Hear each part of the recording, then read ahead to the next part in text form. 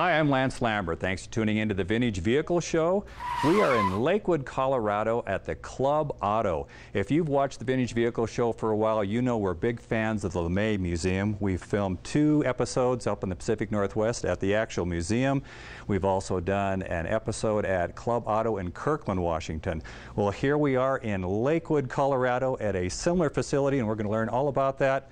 Come on in here, Kirk Hansen. Hey, Lance, great to be with you. Nice to be with you. Pleasure, as always. How did this come about? Well, you know, it's a pretty neat project, and I spent 25 years in the high-end automobile business and restoration shops, collectible cars, that kind of stuff. And when I moved here to Denver just about 7 or 8 years ago, had an opportunity to get involved with this facility, became a founding member. And, you know, from my experience and being with cars like this and restoring them and selling them and just being a car guy in general, I jumped at the opportunity because this is some of the finest collections of automobiles I've ever seen in the world. This isn't actually a museum. These cars are owned by members of the Club Auto, correct? Yes, and one of the neat things too is we have access right behind us, so literally a member can call up and say, hey, I want to come down and pick up my Gullwing or my 4-cammer, and I want to go for a little run on a beautiful weekend up through the Rocky Mountains. And literally when you show up, they'll have your car out and back, it's warmed up, it's clean, it's ready to go, and you can, it's kind of like on a arrive and drive. You can show it and talk about it during the weeknights and then take it out on Sundays and or Saturdays or whatever and have a great time with it. How does somebody become a member of the Club Auto? You know, it's pretty simple. You can just contact the people here at Club Auto.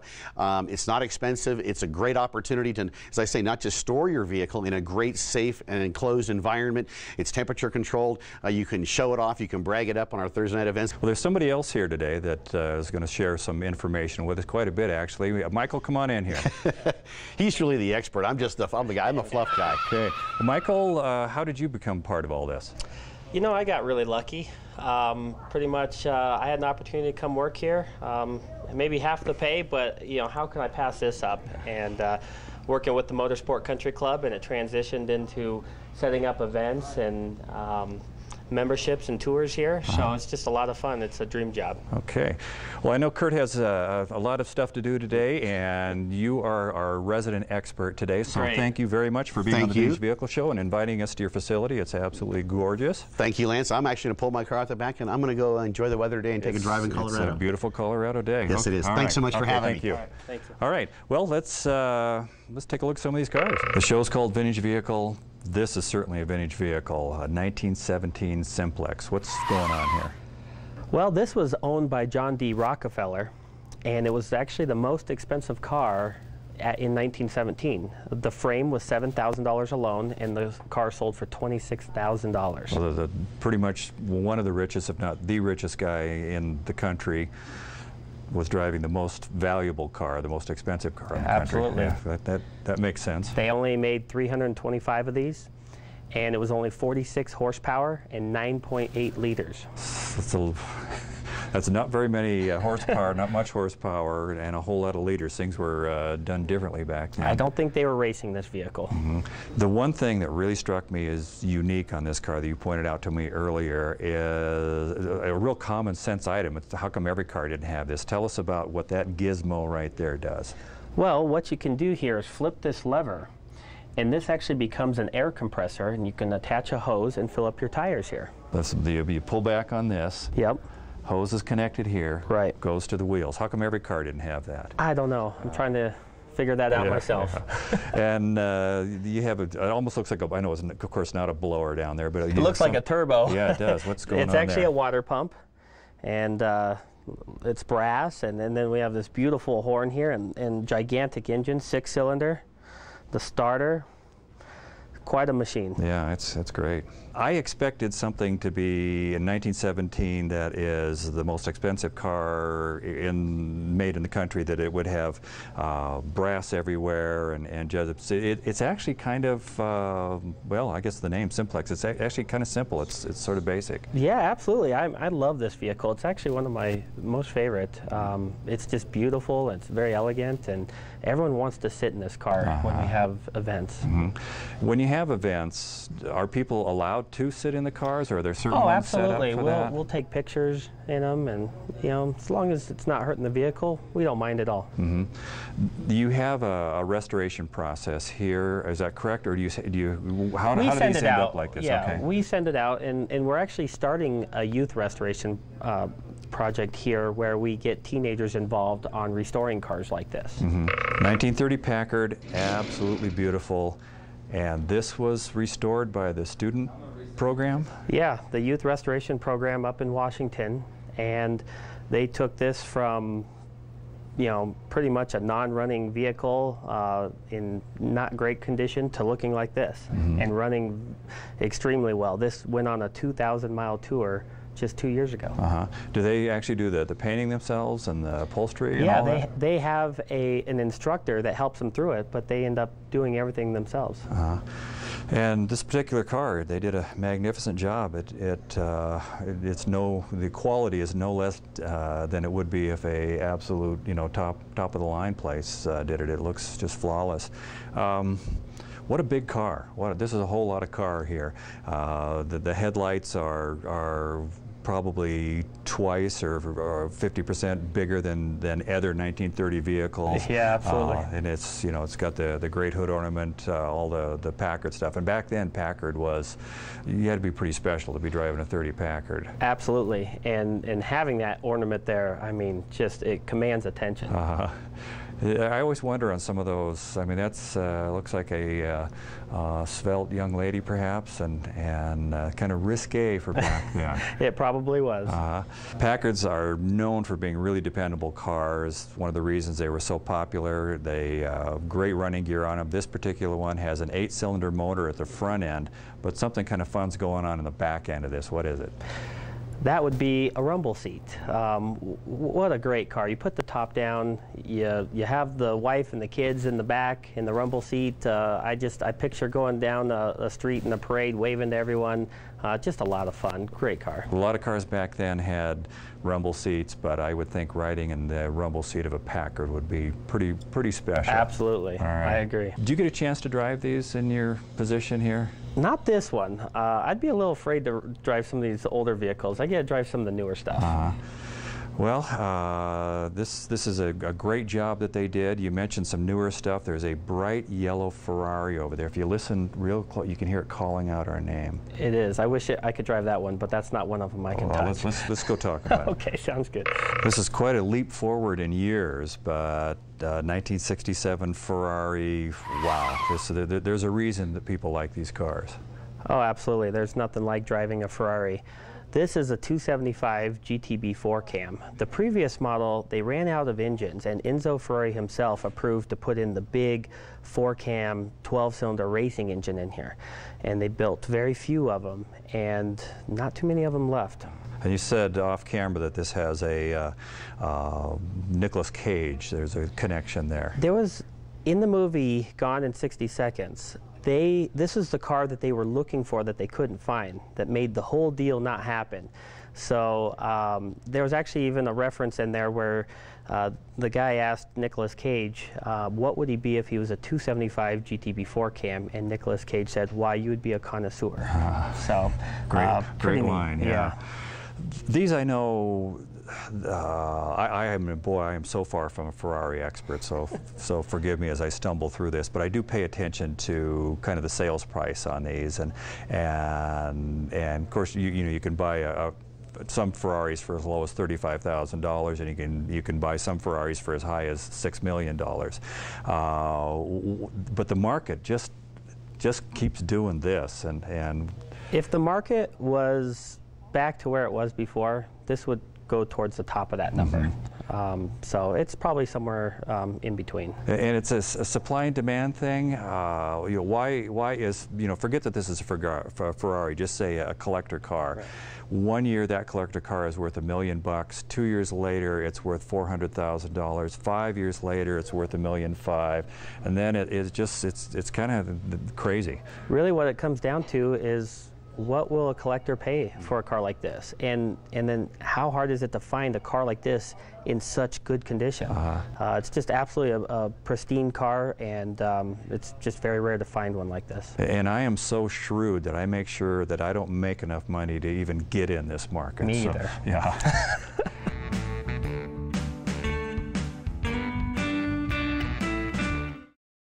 Mike, it brings a smile to my face here. This has, of course, it's 59 Cadillac. Everybody in the car world knows about 59 Cadillacs. Ghostbusters. It's not an ambulance, so it looks like it might have started as one. Very unusual. What are we looking at here? This is what they call a Broadmoor Skyview.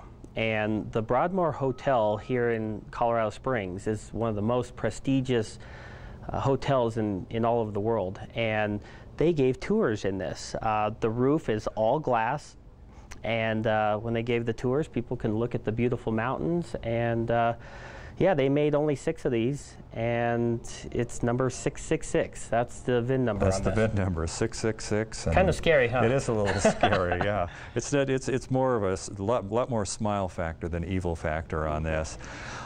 What does one, somebody in the hobby, if you became the owner of this, I guess you just have fun with it and go to shows, or it has unlimited uses, but it certainly is different. I remember the first time this pulled in and seeing the guy drive up in it, I'm like, what is that thing? I mean, it turns heads. It's unbelievable. It's 369, it's 12 passenger minimum in there, and a little trunk space in the back. The Broadmoor that owned this, that was the place here, you say?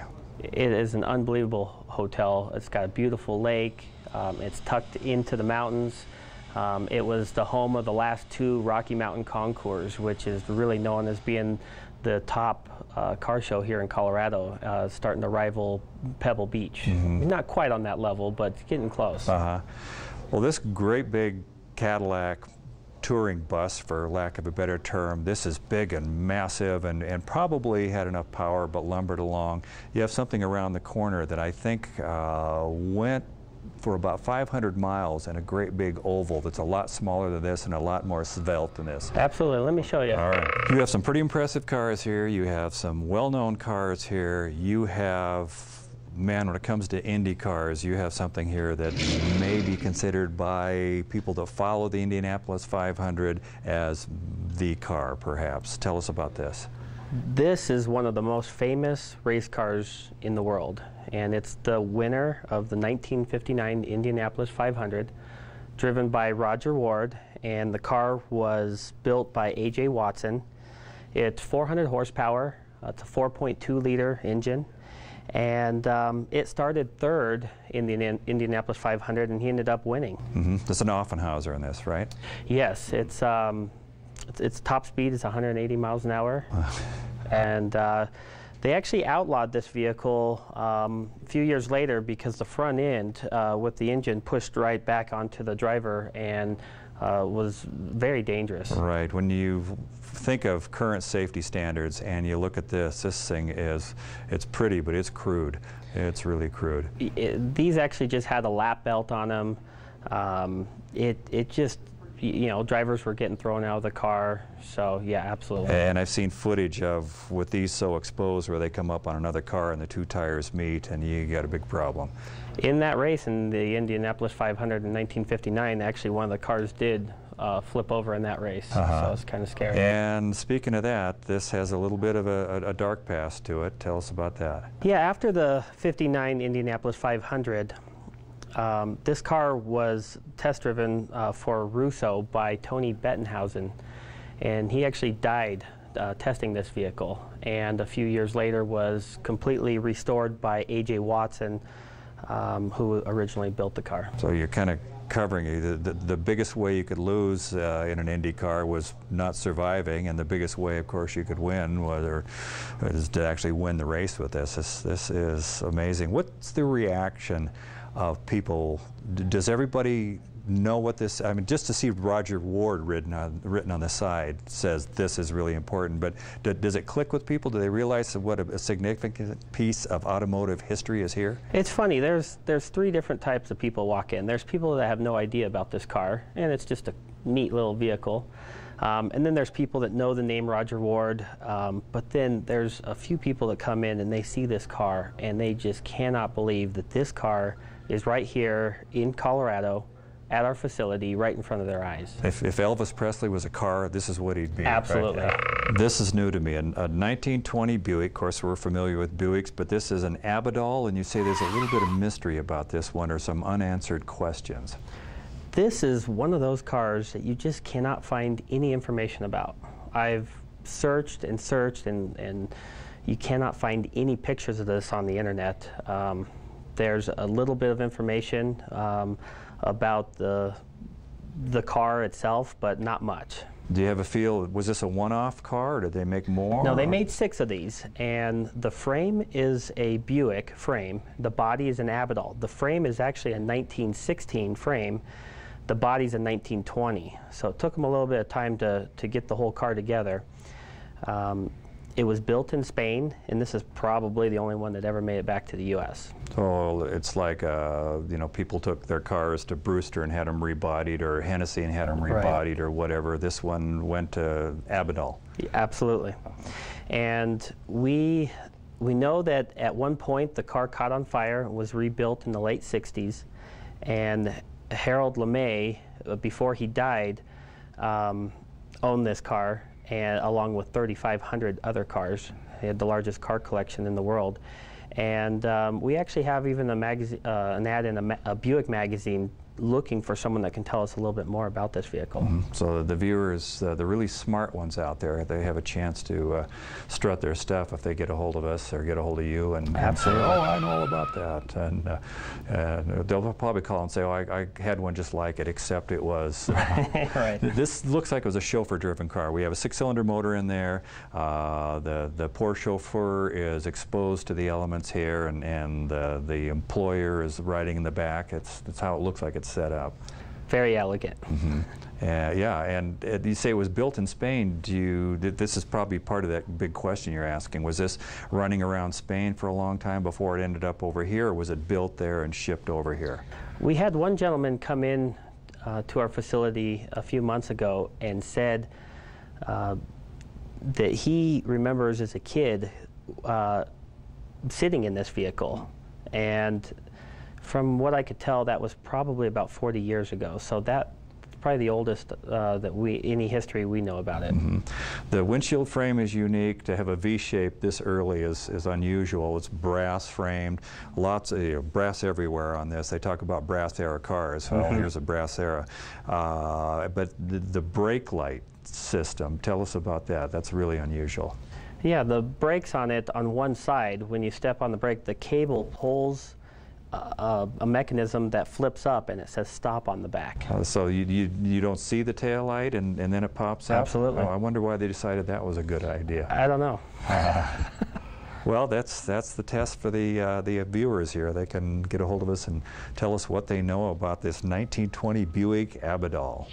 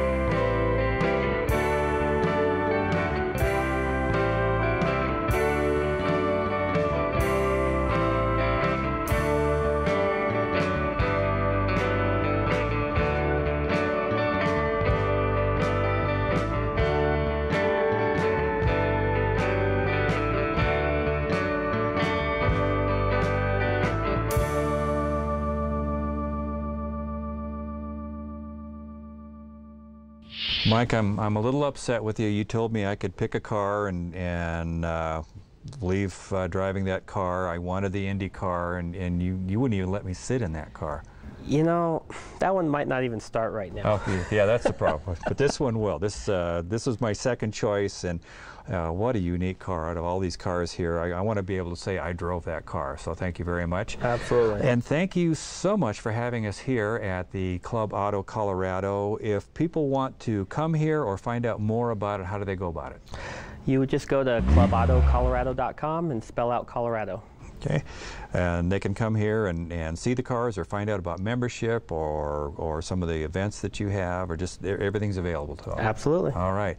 Okay, again, thank you, Mike, for being on the Vintage Vehicle Show, allowing us to come through here. And now I'm going to take a little, maybe I'll go to the Broadmoor Hotel. Just don't speed. Okay. All right, thanks. All right, see you later.